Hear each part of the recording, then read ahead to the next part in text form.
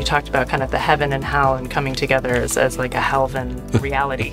Well, I'm an optimist about technology. I come from that background, of course, but I think technology has the potential to solve these really gigantic problems: food, water, electricity, and science is progressing rapidly in there.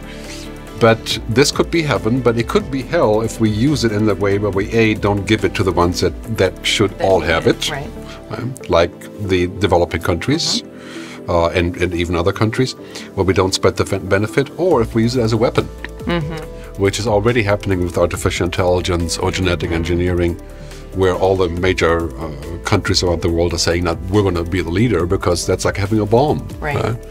I think that's a very bad idea because we wouldn't survive it. So I think that's the HELLVEN. I think it could be heaven, but it's going to take some sort of collective will to actually bring that about.